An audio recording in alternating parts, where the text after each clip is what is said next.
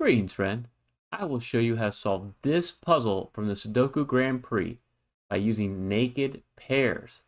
Not only will I show you how to find the naked pairs and what they are, but also when you should and should not mark them in a puzzle. But before we get to solving, please indulge me for just a few seconds to recognize some special members of the Smarty Party community. First, I want to welcome new Smarty Party members, Tommy Dove and Aaron Wells. Thank you so much for your support. I do invest my support back into this channel. I'm currently raising money to go to Vid Summit. It's an amazing YouTube conference where I hope to learn more tricks of the trade in order to give you better content. Second, a big shout out to Yoshi Broshi for giving me the correct solution for the August reward puzzle pack by Florian Wortman. Great job, Yoshi. I just released a solutions video to my Smarty Party members to show you how to get the correct solutions to every puzzle. Thank you so much, Florian, for this amazing pack. My next reward pack for members only is coming out September 1st, and it's called Sudoku Skyscrapers Conquer the Puzzling Heights. And it's by me. Yeah, that's right. I created my very first puzzle pack, and it features, you guessed it, skyscrapers. I want to thank Pietato for testing it out for me. You want to get this pack? Join the Smarty Party by clicking on the membership link in the description below or the pinned comment. Do it now. And speaking of now, we can turn our attention back to naked pairs. Click below if you want to give this puzzle a go, and with that, it's solving time. First thing you should notice, you have a lot of filled in digits here with some similar cells that see the remaining cells here in block 1, and the same thing's going on down here in block 9. So what can we do solve wise? Well, we can use the fact that we have a 1 here and these two ones to solve this one right here. It's the only place left for a 1 in block 2. And then if I look at the 2's, there's only one place left for a 2 here in block 2 as well. Okay, and now if you see how these two 8's play in to block 1, it leaves only one place left for an 8 here in block 1. And now with the 6 coming up and seeing all these cells, you can solve for 6 right here. And now that just leaves us with a naked pair. It's going to be a 5 or a 9. That's the only two left. In this case, since I already see the 5 right away, I don't need to make a mark. I'm just going to put the 5 right there, and I'm going to put the 9 right there. Okay?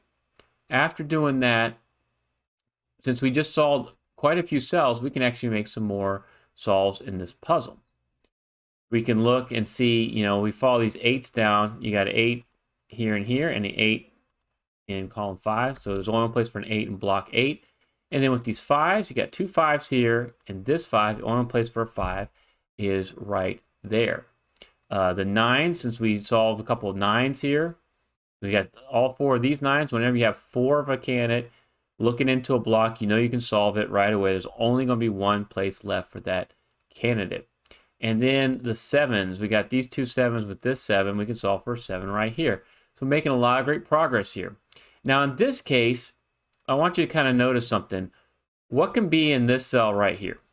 You know, you got a 1, 2, 5, 6, 9 in the block. And then you have a 7 and 8 looking at it. So that's 7 candidates looking at this cell right here. So the only thing remaining is a 3, 4. If you look at this cell, you still have that 1, 2, 5, 6, 9, but you may also notice the 7 and 8 see this cell as well. So this is a 3, 4. So this is a naked pair. And I'll highlight that. So in this case, I will highlight and I will mark both of these because I can't solve them right away. And then you also notice that there's only 2 candidates remaining here in row 3. So that's also a naked pair. And so in this situation, if I can't fill out the rest of the block right away, I will fill in that naked pair. And if I have, the other time I will do it is if they're in, the pair is in 2 separate blocks. So here in block 2 and in block 3, I will fill out that naked pair as well. And this is going to create restrictions within the block because now I know that the 3 and the 4 are the only candidates that can go in these two cells. So that's what makes them a naked pair versus a hidden pair, which is where the candidates are restricted to certain cells. In this case, the cells are restricted to 2 candidates. We only have a 7 and 8 remaining, so we know we can mark this for 7, 8, and that would be also another naked pair. I'll remove the marks here, and I want to show you, this is what I would, a situation where I would make those marks. And now these 7 and 8s lead me up to the next powerful thing about naked pairs you should be aware of, and that is if they can act as pointing pairs and claiming pairs. So since the 7s are in the same column, and you know the 7 has to be somewhere here in block 2 in column 6, a 7 can't be anywhere else along column 6. So you can't have a 7 anywhere else along column 6. You have this 7 here, and you have this 7 coming across row 8. Now we can solve this cell for 7 here in block 8. All right, so we use this naked pair as a pointing pair, and we're able to make a solve. Nice. And now with these 2 7s and these 2 7s, we can solve for 7 down here in block 7. Okay. And now to a point where you need a little bit, another little strategy here that's going to be worthwhile. All right, so you got this 2. Notice how this 2 comes down column 7. And so it leaves 2 possibilities for 2 here in block 9. So I'll mark that. I'll use Snyder notation. Anytime a 3 by 3 block, you only have 2 possibilities for a candidate, mark it. And then if you solve one of these cells, you can solve the other one right away for that candidate. But these 2s also act as a pointing pair because they're in row 7 and they're restricted to row 7 here in block 9. That means 2s can't be anywhere else along row 7. So you have these 2s here, you have this 2 here, and you got this 2 already in column 2. So now we can actually solve for 2 down here in block 7. We can use that pointing pair. And you need to notice this if you want to make this solve. If you're just not familiar with these terms, naked pair, hidden pair, pointing pair, check out in the description below and get the link for my free Sudoku solving guide. You can download that. I teach you the top 7 strategies, and you will solve Sudokus like this from the Grand Prix even better. In fact, you'll solve over 80% of the Sudokus you see using those top strategies, and it's all free. All right, after doing the pointing pair of 2s,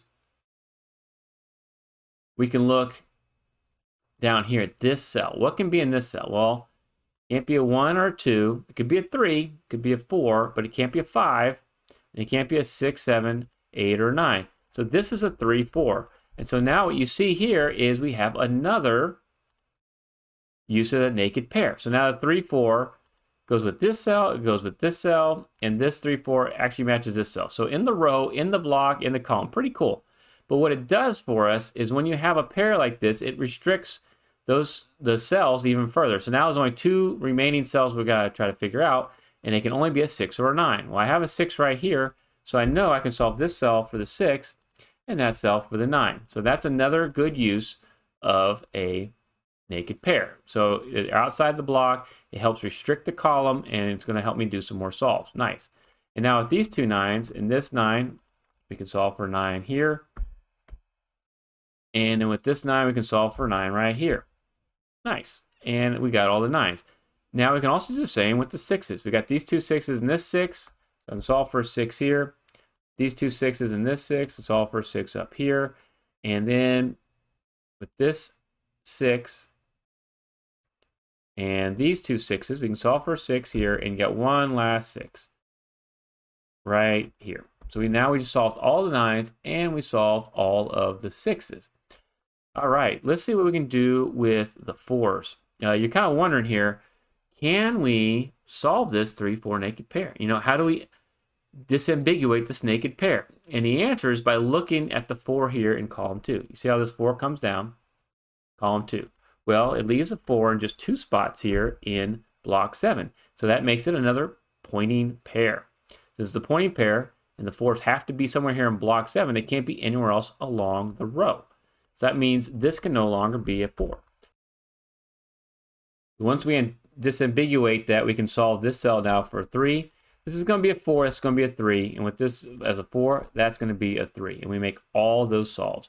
Now with these 2 3s, we can solve for 3 right here. Awesome. All right, next thing you want to look at is let's kind of focus here a little bit on column 9. All right.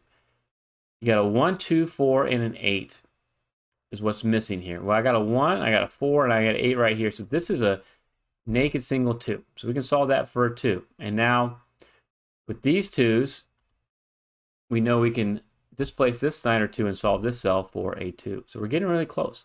What else can we notice? Well, let's look up here because the solving is going to get a little bit faster. And if you want to get much faster at solving Sudoku, you got to be good at this part where you have more cells filled in than what you have remaining. And so check out my single cell solving methods where I teach you how to find and solve individual cells quickly and to know when you're looking at hidden singles versus naked singles. You look at this 4 right here, and I see this 4. There's only one place for 4 up here in block 3. So you got these 2 4s now means this has to be a 4 here. You got this pointing pair of 4, so I know this is a 4, and then that's going to be a 5. And now you got a 1, 5 remaining here. I don't need to mark it because I already see where the 1 is. So that's a 1, and that's a 5. And now we have a full house right here. And so we can solve this cell for an 8. Awesome. And then with this 8, we can solve for an 8 right here and disambiguate the 7, 8 naked pair. So we're cleaning up all those naked pairs. Love it. And now we have 2 full houses across rows 1 and 2. So I know I can solve both these. The 1 always sticks out to me first. So I'll solve that first. And then we can solve for the 7. We also have a nice full house here in this block. So we can solve that for a 1.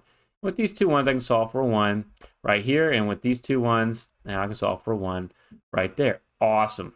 Another full house across the bottom. So that's got to be a 3.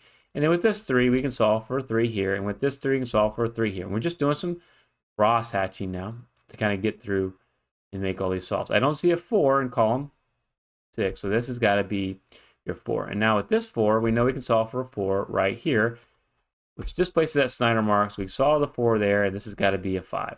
I don't see a 5 up in block 4. So that's got to be a 5, and this is going to be your 2. And then we have 2 cells remaining. All right. I don't see a 2 yet, so this has got to be your 2, and this is going to be your 5. You want more practice with naked pairs? Then check out this video. Please consider supporting me through the Buy Me a Coffee page, and thank you so much for watching.